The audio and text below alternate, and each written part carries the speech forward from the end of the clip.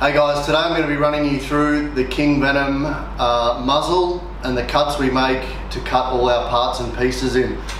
So obviously we cut the line anchor in.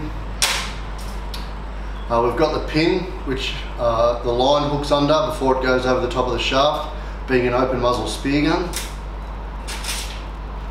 We've got our rod saw. This cuts the line recess in at the end of the muzzle. And then we obviously cut the front of the muzzle on an angle to create, I guess, its unique shape. So what you want to do is, if you've got access to a bandsaw, make sure that you're using a new or almost new blade. Carbon, like I said, is very delicate. However, you know, we do make these guns very robust, but still the process of cutting all these components in is a very delicate process. One mistake and it's basically game over. Unfortunately, working with carbon isn't as forgiving as timber.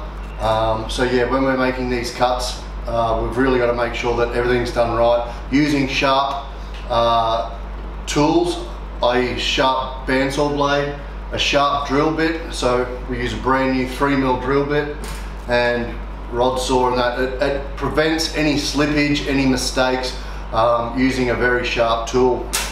So I was going to demonstrate, however our video crashed yesterday. So basically we set the bandsaw up, we create an angle. When you're cutting it, you want to make sure that you have an angle that's sufficient, that you're not going to have any creases in your line as it runs over the edges of your muzzle. So we normally cut it on a 35-degree angle, all our muzzles.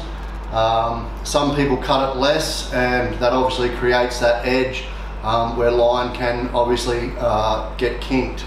So yeah, pretty much just come down on the bandsaw straight down and you cut it off. It will look like that, if you can see there. So that's our 35-degree angle. Just try and get a close up, and that's it there. You can see the epoxy down there, the black epoxy. So that's it there.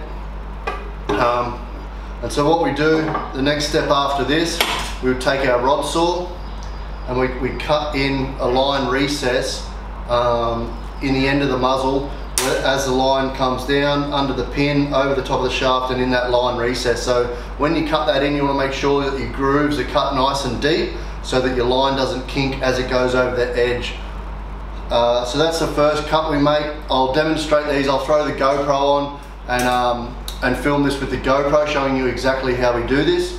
The next thing I do is we drill the pin in. We take a 3mm drill bit, and up near the end of the muzzle, we use some tape. I'll film this again on the GoPro. We just tape a section there, drill a hole through it, bit of super glue, and then we push the pin in, hammer it in, just a small stainless pin, and bend it over as such. Once again, I'll demonstrate that on the GoPro.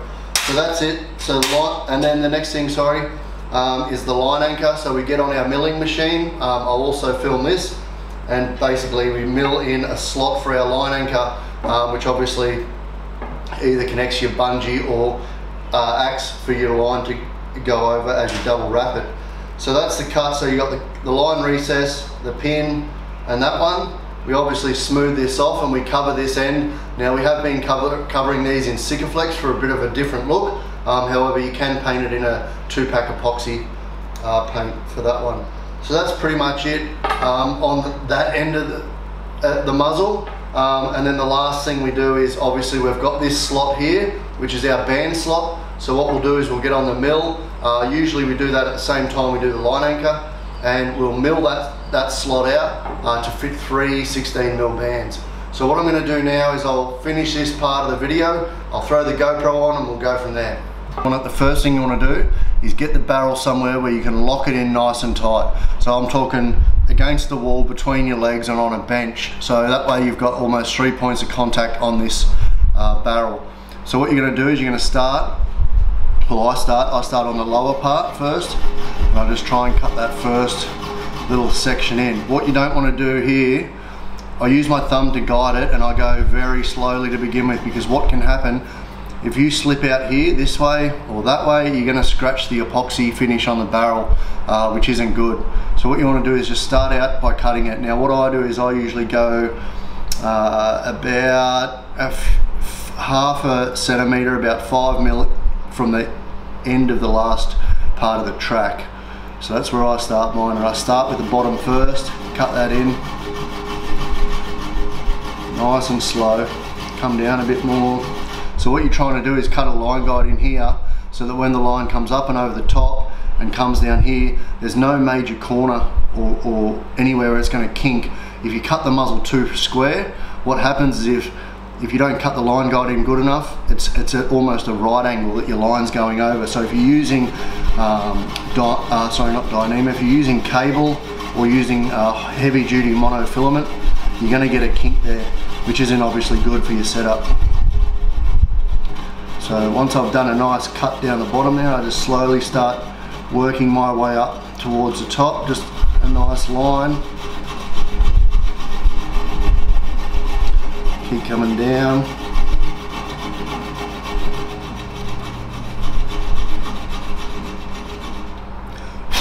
So as you can see, we've got a nice line forming there, going up towards the top. So you just want to keep working that line. You will find that the rod saw does bend slightly, so make sure you might just need to keep swapping it around for a straight bit and then straighten it back out. If you're cutting it in with a bent, you're going to get a you're going to get a really funny track, or a really deep wide track. So just keep looking for a straight bit or straighten it up as you're going.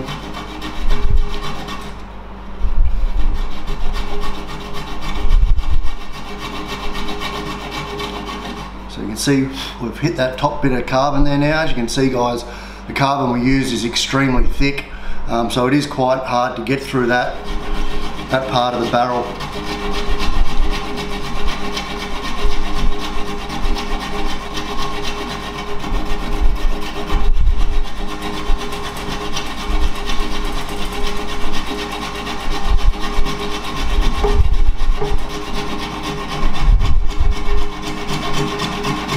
So working that top part now.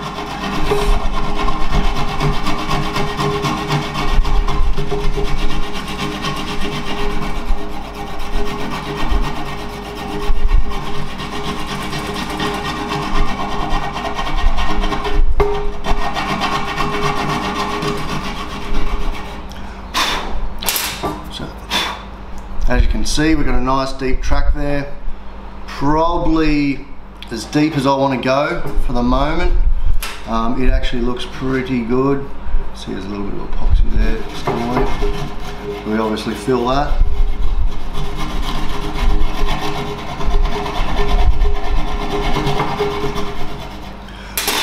So I'm pretty happy with that, guys. So as you can see, that track there is nice and deep for your mono. So the mono obviously comes over the top and down through there. Yeah, and you can see here what I've done is I've worked a really rounded section there. So as your mono comes over and down, it's almost, on a 30-degree angle. It's actually really good. So that's it, guys. As you can see, we've just cut the line recess in. Next, what we'll do is the pin.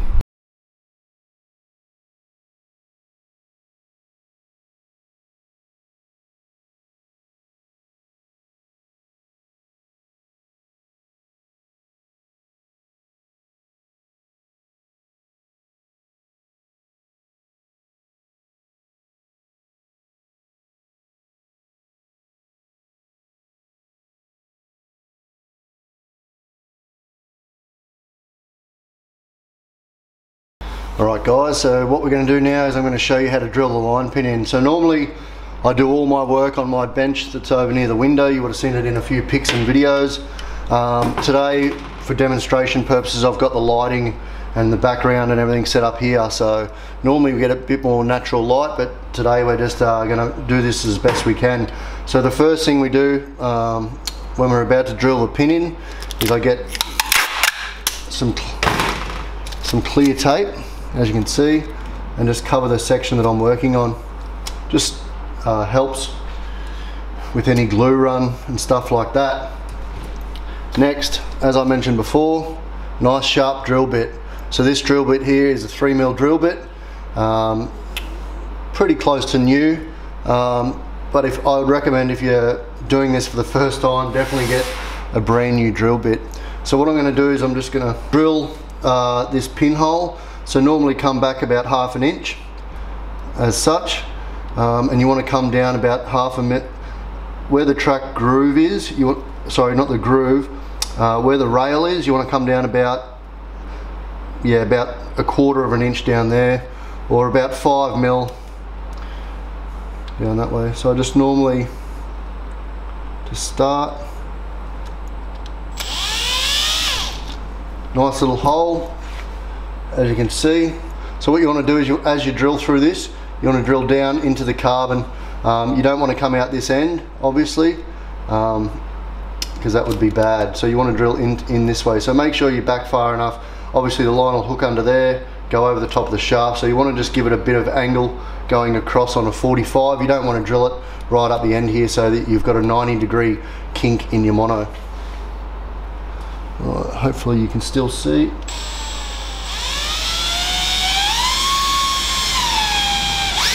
Yeah, you don't want to clean the hole out too much.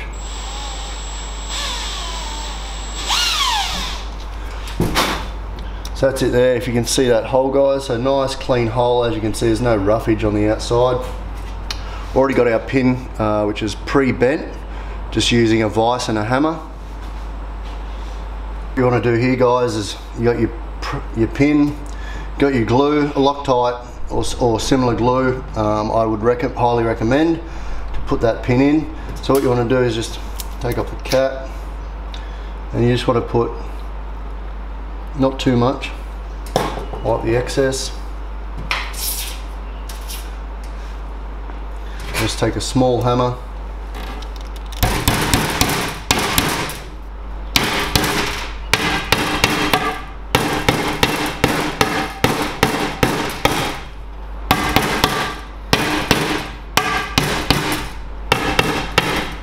okay.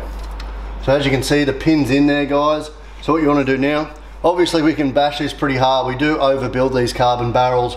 If you are using a carbon barrel that is thick enough, then you shouldn't have any dramas about breaking it, because you know how strong it is. We can sit a car on top of these. So once you got your pin in, obviously the glue sets pretty quick. Then just want to bend it over, just so that your line can hook underneath. So that's pretty much how we get the pin in, guys. Obviously you can see how strong our carbon is just by how much we've just belted it there. Then you just want to lift this up. It'll split on the pin like such, and then just peel that off. And as you can see, guys, we've got a nice clean, just zoom in a bit on the camera. Okay, can you see that there? Nice clean hole there. So that's what you're aiming for, guys. And what we do is we just get on the buffing wheel and we just take that burr off where we've been bashing the pin. Right, next step. Alrighty, so I've got the mill set up. It's all dialed in, ready to go. What I'm going to do now is mill out the line guide slot. So what we do for this is we use a 1/2 inch drill bit. That's the width of our line anchor, and we mill the band slot. So what I normally do is I normally measure where we want to put it in place, because the last thing you want to do is do it too far down the barrel and then one of your screw holes is actually going to go into the plug. You want to make sure both of them go into the epoxy. So what I'm going to do now is I'll mill this band slot out. I'll probably speed up the video a little bit. It does take a little bit to get it perfect, and then we'll go from there.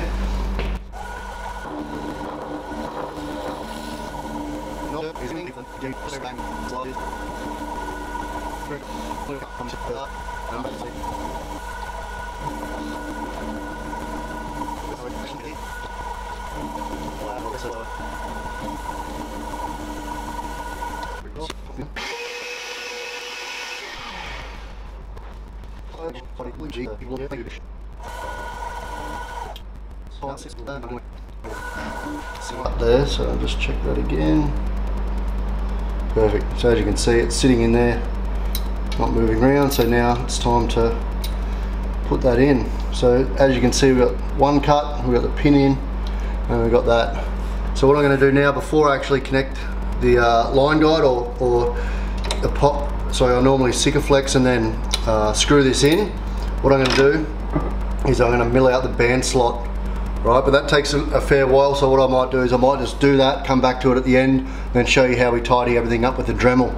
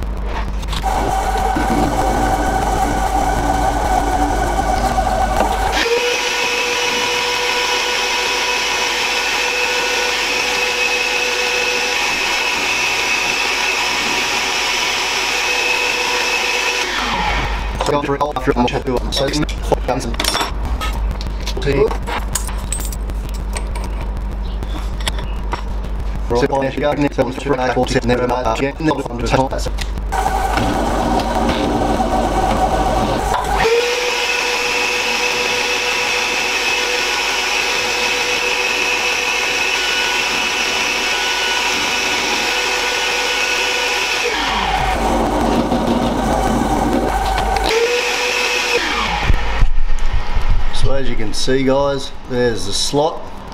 It's been cut in and now it's ready. What we're going to do is we'll actually get the Dremel onto this slot here, and I'll show you how we make this all smooth, and we also cut this back here for the bands to lay in. Righty. We've roughly cut our band slot in as well as our line anchor slot. As you can see, the band slots for 3 bands. So pretty much what we're going to do now is use the Dremel tool. I'm going to use the smaller one for this demonstration, it's not as loud. But what we do is we cut this, so we machine this out to make it all nice and smooth and look pretty. Originally we used to get these muzzles, when I first bought the company we were getting these muzzles made in Taiwan. The factory used to make them for us, however when I took over we did have quality control issues, so I've basically been doing these ourselves for a very long time. And then this is where you also have to be careful guys, because the Dremel can slip out and scratch the outer epoxy, and you don't want to do that.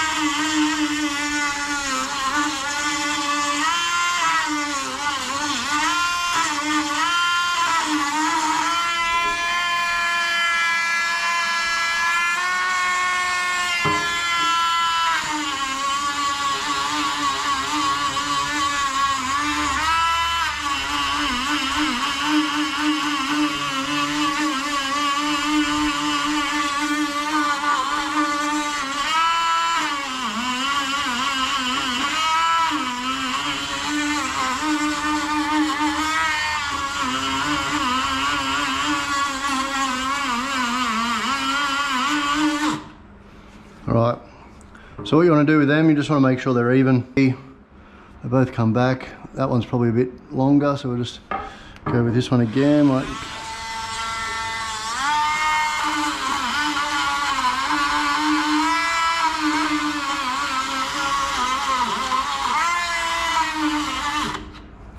Okay, it's a bit better. So as you can see guys, that's really starting to take shape. You've still got pretty sharp edges around here, so what I do is I go around and I'll chamfer them off now.